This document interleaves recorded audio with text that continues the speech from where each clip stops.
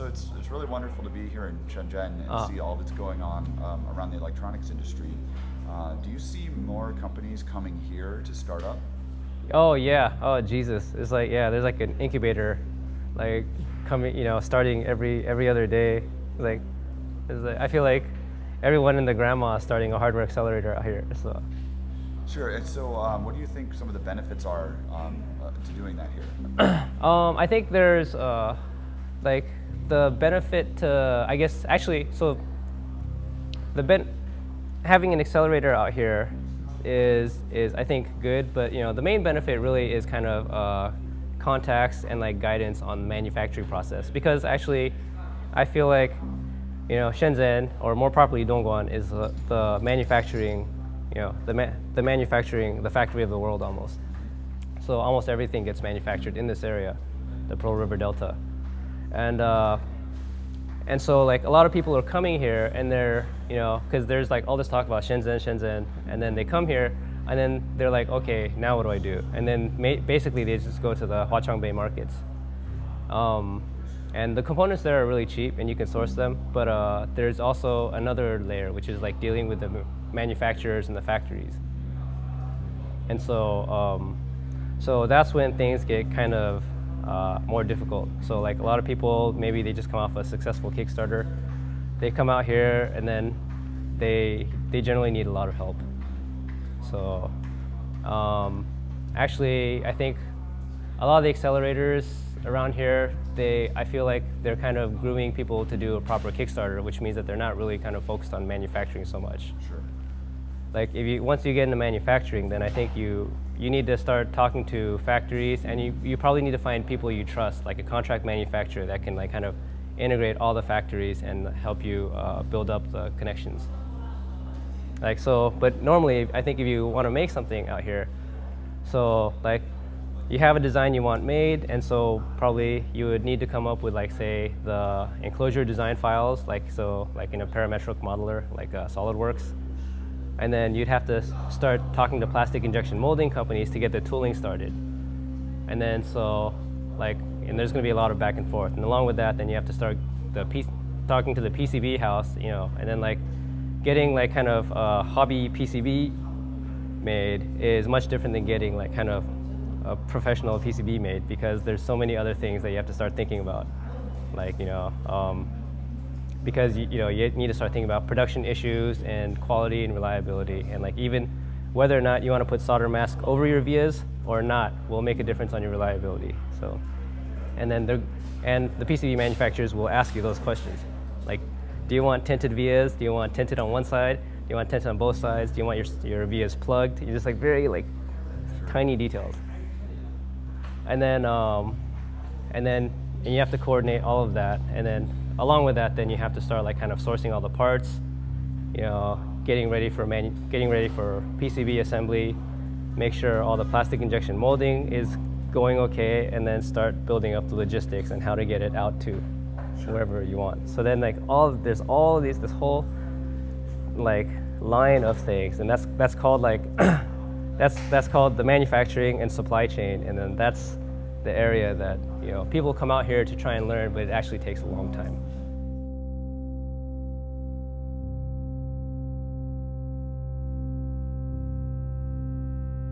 Maker Camp started a week before Maker Faire, and the idea was to bring 20 people from all over China to learn how to transform a container into a makerspace, and then actually use it to prototype projects and involve the local community.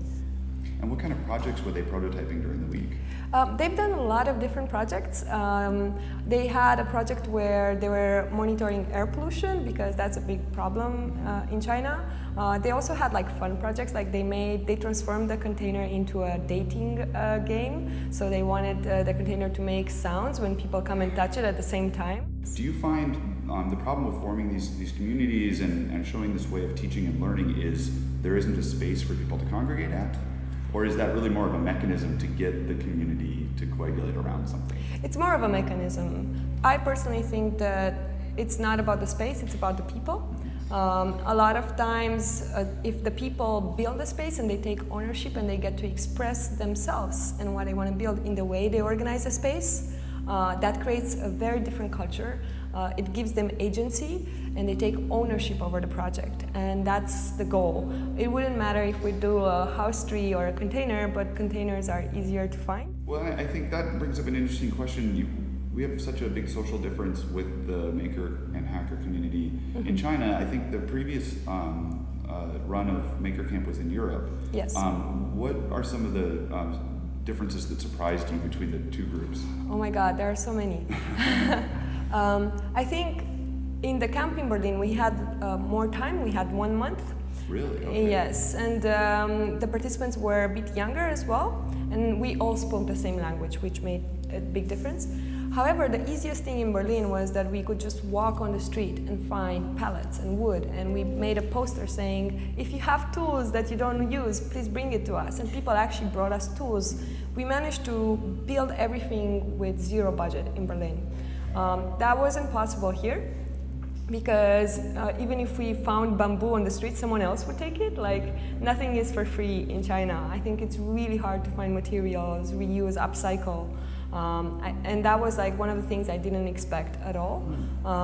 And I think also like the biggest cultural difference is the difference between being used to receive guidance and instructions and follow a guide compared to what we did in Berlin, where it was, okay, we have this container, there's a box, let's make a plan, who wants to do this, who wants, and they self-organized. And the idea of the camp was that they would self-organize. Sure.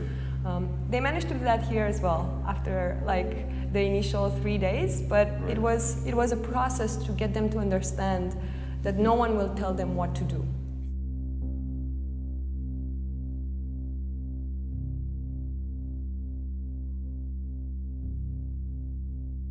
So it sounds like you don't need to go through an accelerator to have access to that, but it's a bigger mountain to climb.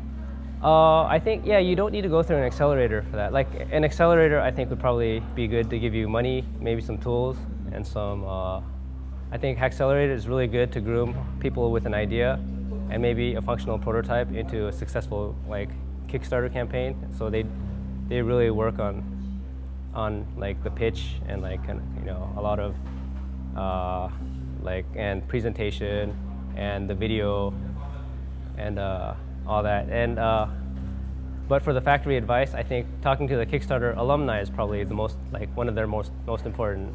The Accelerator alumni is their most important asset, actually, because they've gone through the whole manufacturing process. And then right now, Bunny and I were teaching the MIT Media Lab manufacturing program, summer program, which is like a 6-week course on how to get things manufactured, and we're taking them to the factories and having them actually manufacture plastic injection molding tooling, professional PCBs, you know, and just going through that whole process, because we think that as designers, it's important to keep the manufacturing like in your head as you design, rather than as an afterthought when you finish the design. So are you actually able to carry through the entire process in 6 weeks, or do you kind of take some shortcuts? We did like there were a lot of shortcuts that were made. So Bunny had actually prepared all the tooling in advance, and so like when they submit their tooling, they start with the base file and they're just going to have one area modified. Okay. And so a lot of that will just be like, you know, like part of like the tooling will just be remachined and like a little piece shaven off. So then it can be done in like just a couple days.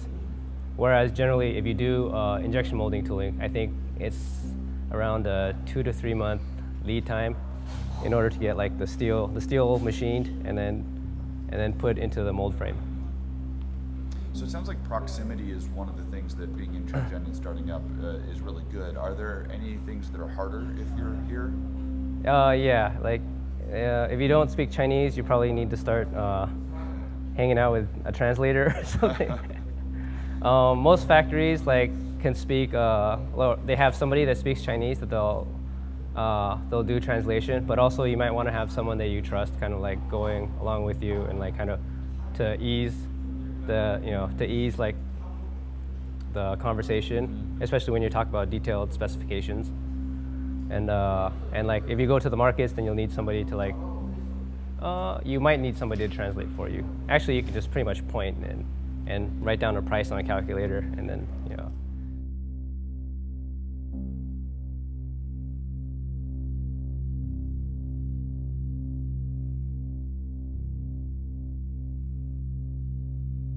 looks like for companies to get started in Hong Kong, and maybe what advantages people might find by working here? Yeah, well, Hong Kong is really, I think everyone knows, it's the most free environment for business, generally speaking. So it's very easy to set up a company.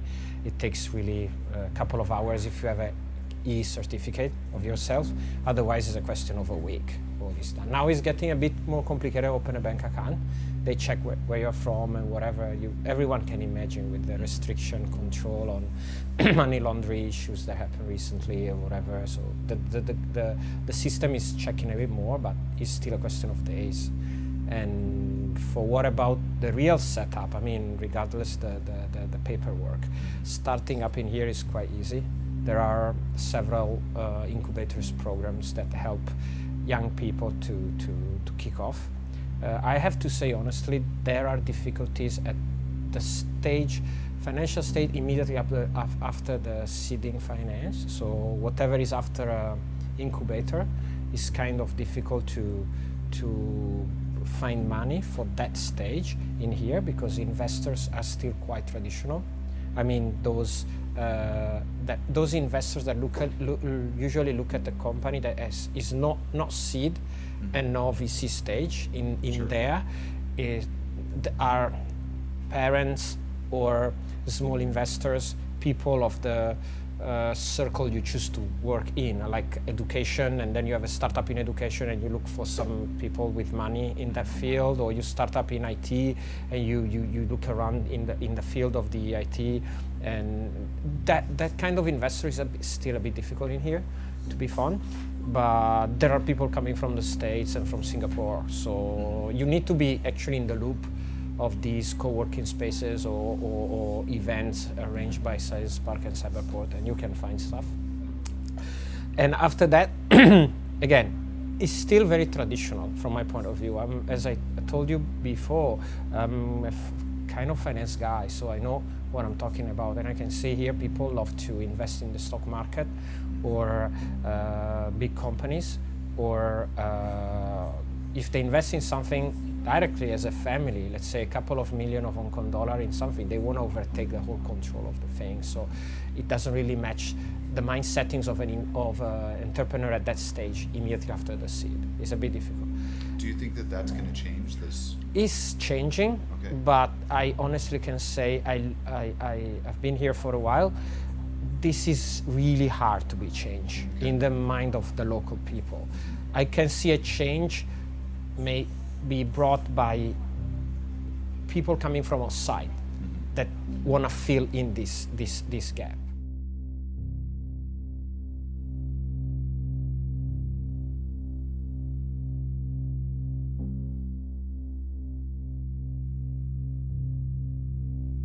Once you do find a factory that you want to work with, what's it like to build a relationship with them?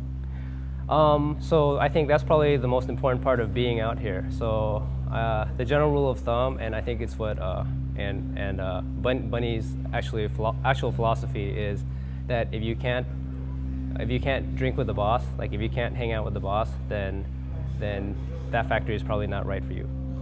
Because like there's so many, when you're in mass production, or actually when you're going into production also, there's so many problems that can happen and that will happen.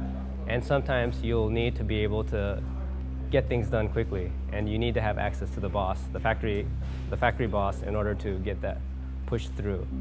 And so you'll need a good relationship with the factory boss, and that means like kind of hanging out. There's a lot of people talk about the drinking that goes on here. A lot of that is just to show face and also just to build up more trust and a relationship with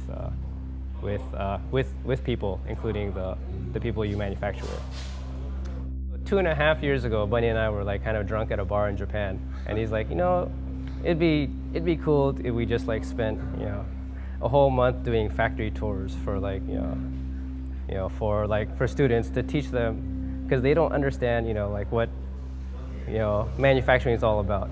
There's a lot of designers in the world that don't understand manufacturing, and then I was like, that'd be cool. I'd want to do that too, and then I totally forgot about it. But like 6 months later, Bunny's like, hey, I set up that tour. Do you want to come? And then, so that was about 2 years ago, and that was the first Shenzhen, the Media Lab Shenzhen tour. And out of that, actually, probably the biggest success was Bunny and G started working on circuit stickers, and then that turned into like kind of a company that like, you know, and G became exposed to all of the whole manufacturing chain, and she was originally so like young and innocent, and then now she's like, oh, this is what you need to do. This is what you need to do. Like, you need to call this person and have them talk to this boss, and then it's like it was very interesting to see that.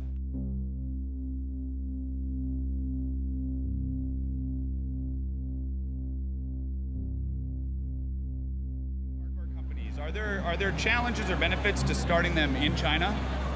Well, obviously, if you start them from Shenzhen, you have access to an incredible supply chain, and so you know we were able to price this new Genuino Uno incredibly aggressively because here the supply chain, it's you know you literally walk down the street and you get every single thing you need: parts, assembly people, test people. So you have everything locally. And so I think this is very important, and clearly, if you want to build hardware, this is one of the places where you want to be. Also because the image that people have about China as in like a factory in the middle of nowhere where people sleep on the floor, I don't think that's Shenzhen. Yeah. Shenzhen is about people with qualification, people who are engineers, who do very good quality. You know, this is the first Arduino, so in a way, Genuino that came out of the factory here. It is very good quality. So I think it's about turning the made in China into proudly made in China. This is for the Chinese market. So what are your feelings on engineering in China? If people are here starting companies, can they find talent to help them get past the problems in their design and manufacture process? So what we know, what I can see right now is that in Shenzhen, they can find everything about hardware. They can find it here. Good engineers, good manufacturing, everything, they can find everything here. I've been told that they can find less people that know about software, but I think that's changing because Tencent is one of the buildings around here, and they have this WeChat with hundreds of millions of users, so the software is coming. And what I think we need now is to work with them on the more creative side. I think the government here is really pushing on making makers something that people understand about, because it's one of the ways you can create the creative companies, the one that invent the product here. Yeah. Instead of just somebody comes here and manufactures here. So you will be able to find designers and other creative people here in the next few years.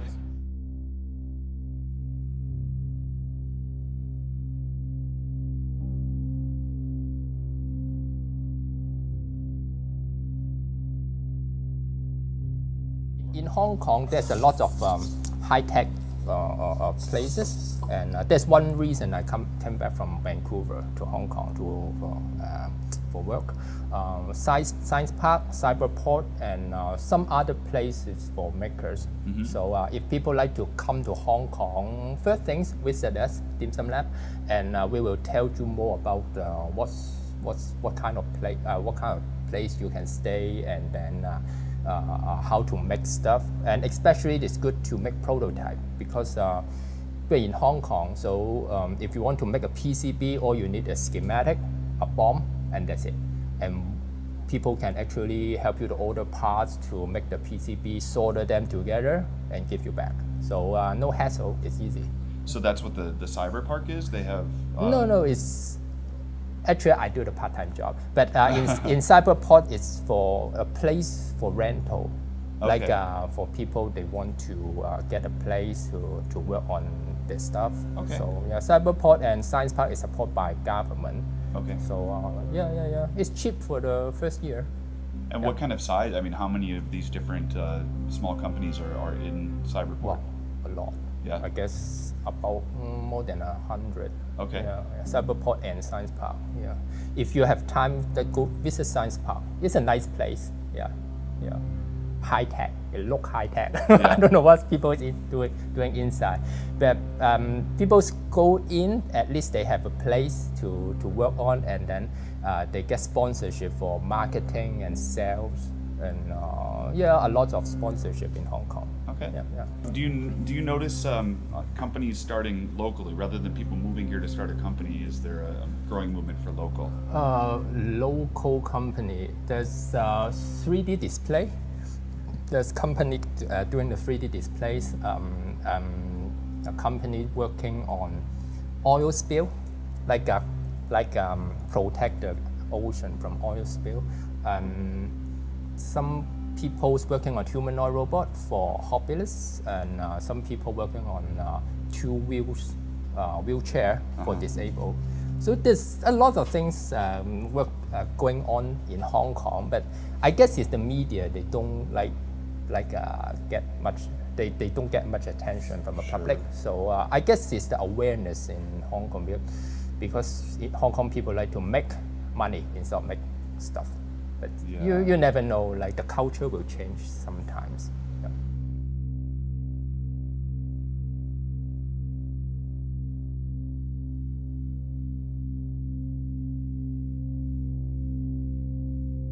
So how rapidly changing is this? Like if you learn I need to go through this process, is it going to be relevant a month, a year, 5 years from now? I think like the tooling and the manufacturing technology might change, but I think but like when you manufacture, the main difficulty is probably the human issues, like dealing with humans and dealing with people. And so I feel like that's kind of, that's like a big part of the education, is to have the students see how we work with the bosses, how we drink with the bosses, and also like and see how, and we don't force any of the students to drink. They eat with us. But if they want to like hang out, then that's fine too. So I get the impression that China has a very rapidly evolving culture right now. Does that make the years that you've been coming to Shenzhen, do you feel a big change in culture? I feel like Shenzhen is changing. Shenzhen is becoming like, they're trying to rapidly evolve it and then show a lot of, like these beautiful buildings and like kind of very industrial thing. But I feel like underneath all that, so that I feel like is kind of like the glazed coating, like the paint. And then if you look underneath that paint, then you still see like the hard, gritty things like the Huaqiangbei components markets and all the factories out in Dongguan. And all of that stuff is really what this place is all about. And that's what keeps everything going. It's interesting. We did go to the markets the other day, and there's like one brand new building, but when you walk in, you get the feeling that the building was like built around this existing set of booths. Is that? Yeah. And then actually the Huaqiangbei markets are very dynamic. But it's like so like in this area is all these beautiful buildings, but I just can't really understand it because it's so far away from where everything is really happening. And you go, and then like in Huaqiangbei, they do have buildings coming up, but then they all end up, no matter how beautiful they are on the outside, you go inside and it's just a bunch of people smoking and like babies like kind of crawling around and people throwing stuff on the floor and just a lot of money changing hands very fast. So the sound of packing tape is pervasive through there. I'm wondering if this is something that has kind of come on like a freight train because the internet is opening up options, or has it always been like this? I think it's always been like that.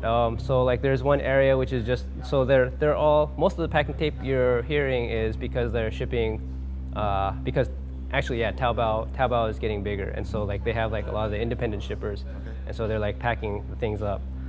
But at the same time they've always been like Shenzhen is a trade city, and so there's always been kind of like an export economy here, and so a lot of people source their parts and just have them shipped out. But that being said, there's actually, what's really changing is the shipping technologies. So now there's like some places where like if you're doing maybe like a parts shop out here, then or like Ian doing dirty PCBs, then like he gets a lot of customers all over the world, and basically he just has like a label printer, prints all the PCB, prints labels for all the boxes, and then he takes them to shipping logistics provider, and then they just ship by weight. So they just weigh it and then take it all, and then they just like sort it out and ship it to wherever country it needs to go. And so there's no like kind of thought about this individual tracking number or all this stuff. It's just like boom, here it is, weighs this much, you pay this much, and then sorted.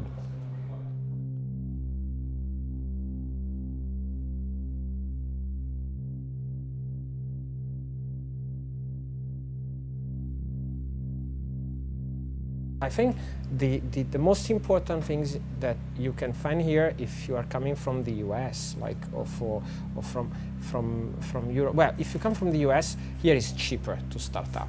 Valet is very expensive. We have people in here, they are thinking to step into the valet after they start up in here, and it's still expensive. Yeah. They do it because they know that in there it's easier to find investors. Sure. They can fulfill that gap that in here cannot be fulfilled because there are no people willing to go, as I said, from the seed to that. Yeah, so here it's more traditional. Pretty big it's a little round. bit easier Yeah. to get the funding. And for whatever, yes, at that second stage, but you Yeah. can start up in here where it's easier and cheaper. Sure. So do you see a lot of companies doing that? Like they start right here, and then as soon as they get to that next level, they move because they have to. They not a lot of companies are doing that, but it's a kind of common strategy to think about doing so. And is, as I said, it's still expensive to do it in the US, so not everyone can do it because they can't raise the money they need to do that, take that step. For European people willing to start up is even better because in Europe, actually, they do a lot of talking about startupping or whatever, but they do it, governments, institutions, or whatever, because they don't know how to offer a job. There are no jobs in there. So the only thing they can fit the guys with is, you need to start up, it's cool to start up or whatever. But no fundings are working. Probably in the UK, I don't know. I don't have direct experience, but I ran away long ago, so I can say, and I have my brother running a good business in there, and for him it's every day a trouble. Even though he is running the company of the family, it's like 50 years of history, still tough. So you can imagine for a guy that get out of the university, have an idea, or based on an algorithm and some theory, put together friends, want to build up an app, they need 10,000 euro, they can't really find it anywhere. Yeah. So if they come over here, well, with a good idea, you can easily get that money. And let's say up to 5,000 euro, talking in European way, or 500,000 Hong Kong dollar, more or less, let's say, is not that difficult to find in here to start up. If you go into an incubation program, you work hard, and you bring some, I mean, you achieve the targets you put yourself, and you fulfill what you put in the business plan, then it can be done.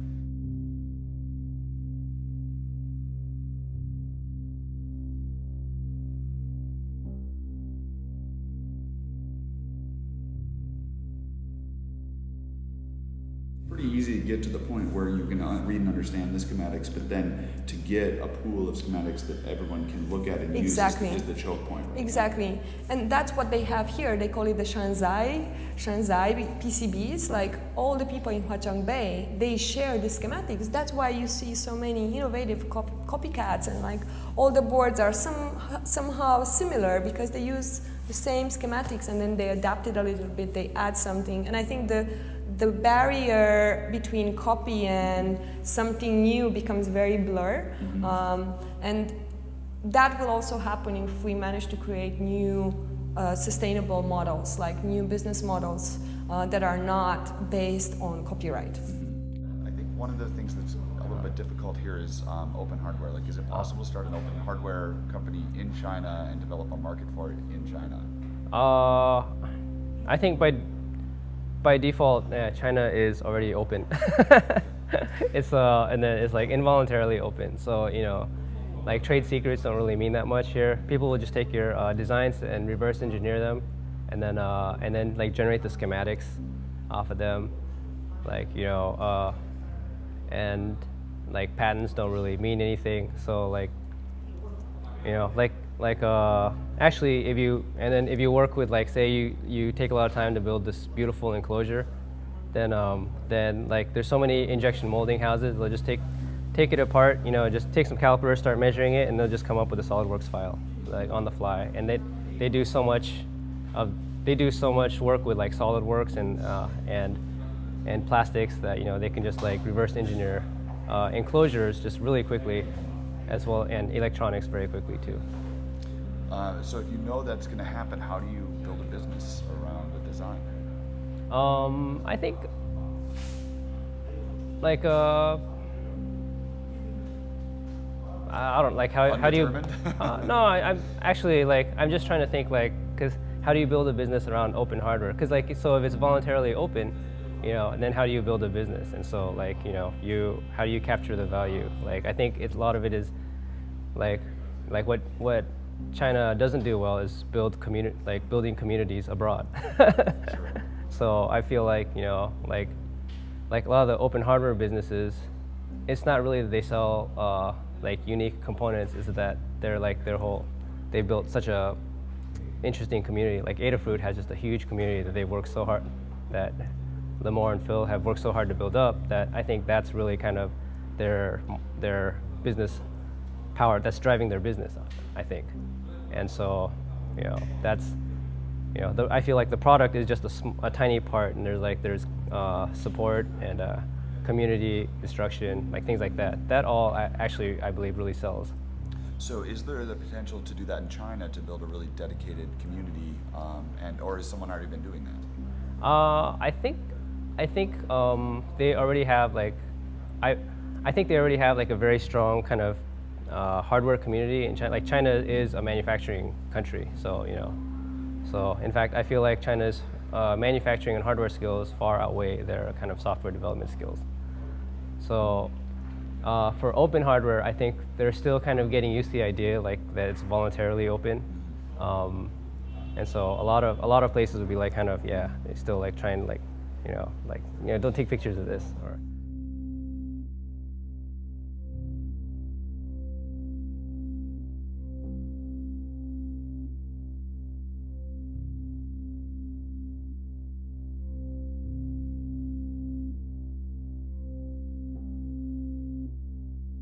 universities are pushing more guys to be think about an entrepreneurial idea rather than find a job in a big firm. Yeah. Because the mind settings of the guy also here is a trouble, let's say trouble, because they study pushed by the family to find a job in a big firm. Mm-hmm. This is the general way Hong Kongese work, I mean, deal with their future. I study hard and I get into a big corporation. I study hard IT and I get into Microsoft, Cisco, whatever.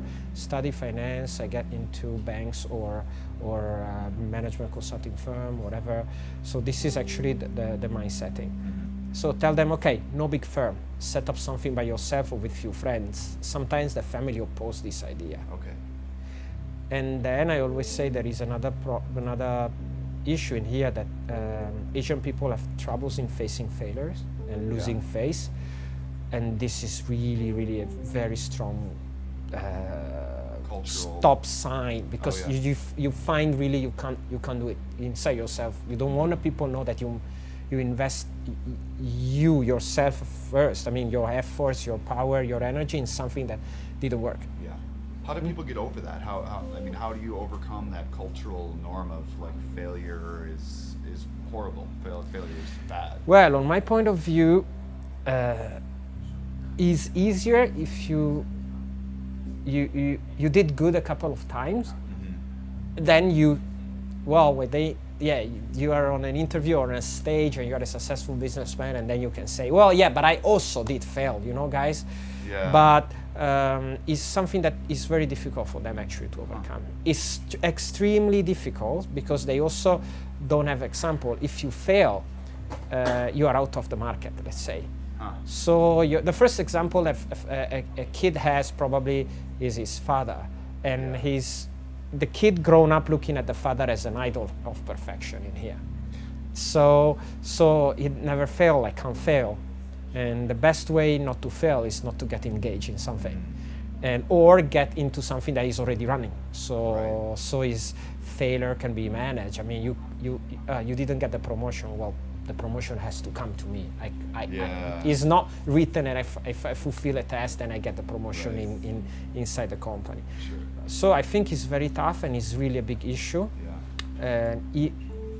And I think it's really very difficult to change it, because there are historical proof that this part of the world has problems in overcoming even very, very, very old situation of losing face, losing reputation, or whatever. So this is a bit a trouble. I think that the interaction between Western and locals is making things a bit more easy, because maybe we fell together and then we stand up again together. It seems like, just from the Maker Faire, there's like so many things that I feel like a lot of it's opening up. So, the really big thing that I feel that's happening is there's a lot more hacker spaces and maker spaces popping up. So that's really interesting, and I think that will spur a lot of open hardware. So you've been to a lot of hacker spaces and maker spaces. Is the kind of community inside of those new China spaces similar to others, or is it a unique thing?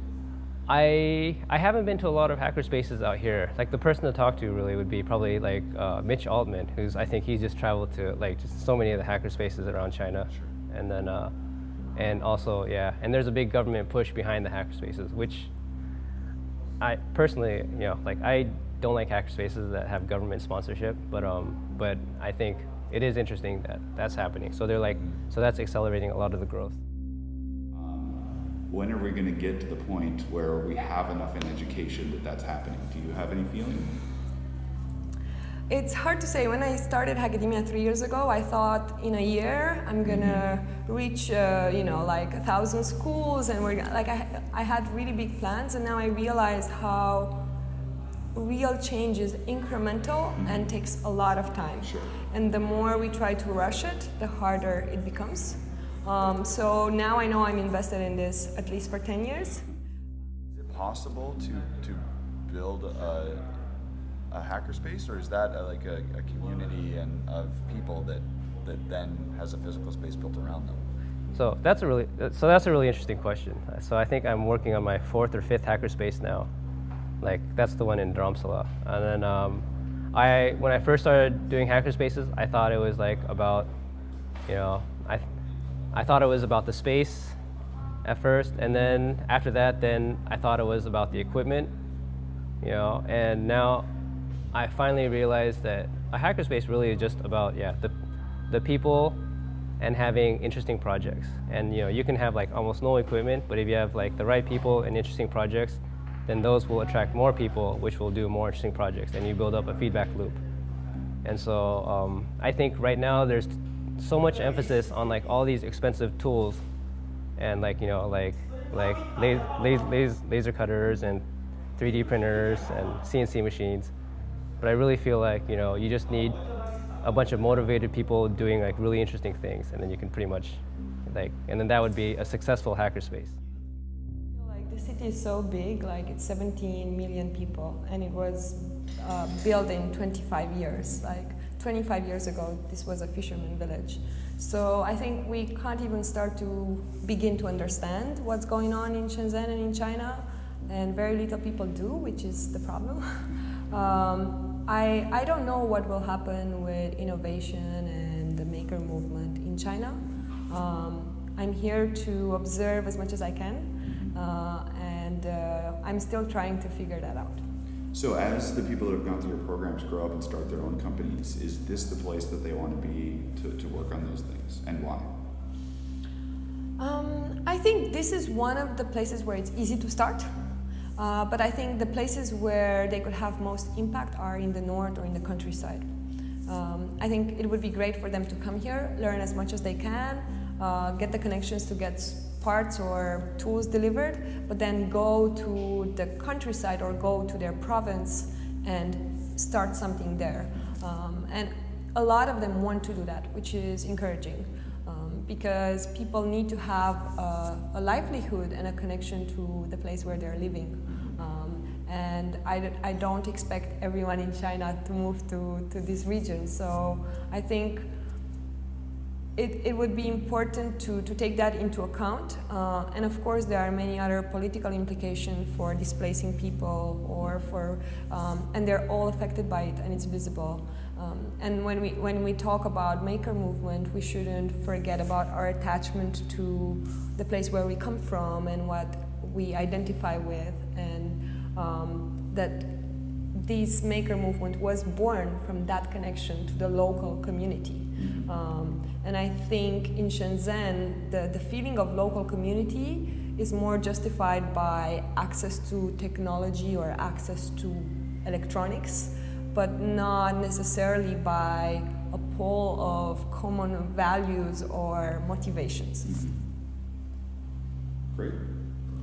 I don't think you're going to get this from other people.